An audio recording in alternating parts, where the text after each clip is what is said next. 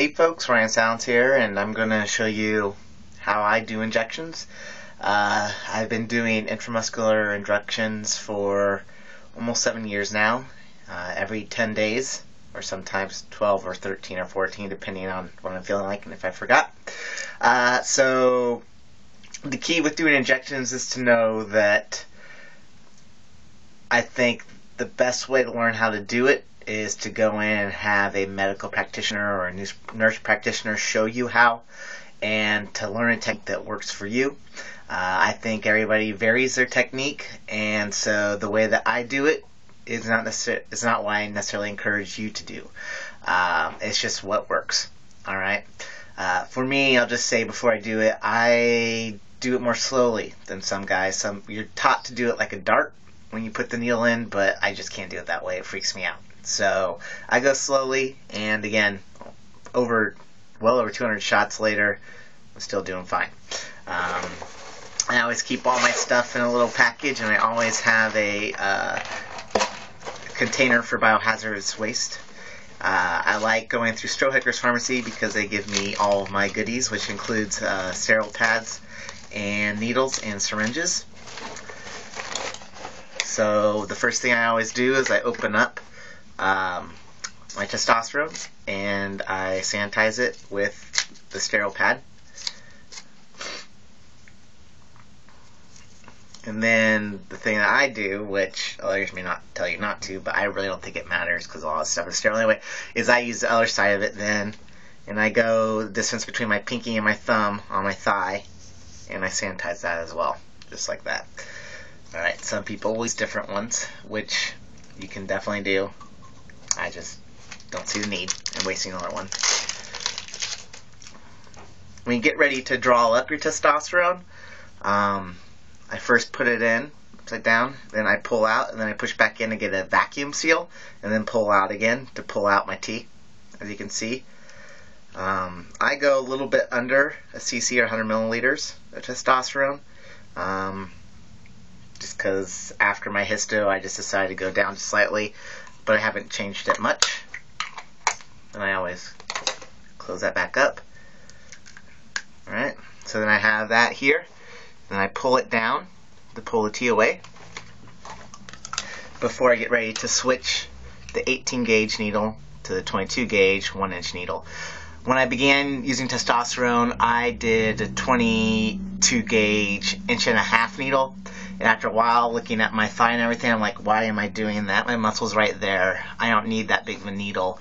So I switched to 1-inch, and it's much easier for me. Psychologically, it's even better because it doesn't look so daunting since the needle's so much smaller. So then, after I pull that out, I grab my 22 gauge 1-inch and open it up. So it's ready to go. Then I take this off and I put it in my biohazard container right here. I always dispose of all my needles in biohazard containers. Right. So I have that ready. I pull the lid off and I look to get it back up. Try to get most of the air out. I always flick it. I don't know if that really does anything. It's just what I do. Probably watched too many movies on that. I remeasure on my leg, pinky on the knee, thumb over here, and I see where I want to go, and I try to look and not hit where I see my blue veins, just because I don't know if I hit them or not, but sometimes it hurts, like I hit capillaries or go through something I'm not supposed to be. I do what's called Z method, so I squeeze my muscle like this before I inject. I relax and remember to breathe. Like sometimes I have to do this now. It's being filmed. It's even worse. Alright.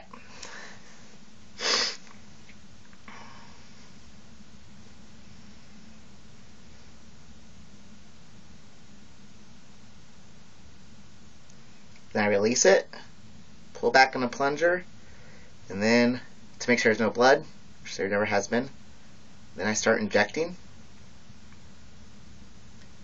Sorry you can't really see this.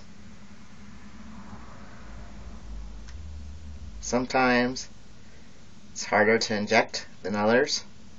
Today is pretty good. This is a thick oil, so it goes in a little slow. After I pull it out quick, even though I put it in slow, I pull it out quick. Then I immediately put pressure on that point and start to massage it. This helps, I think, with oil distribution.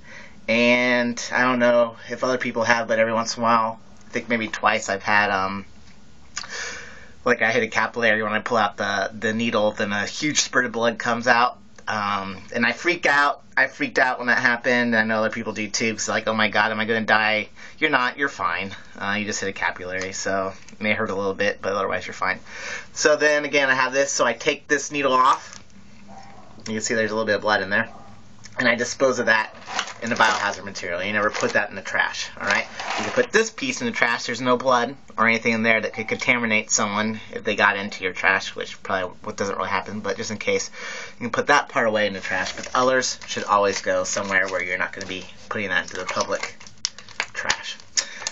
That's it. If this video doesn't work, I'll try a new one next time with a different camera. Hope you all are doing well.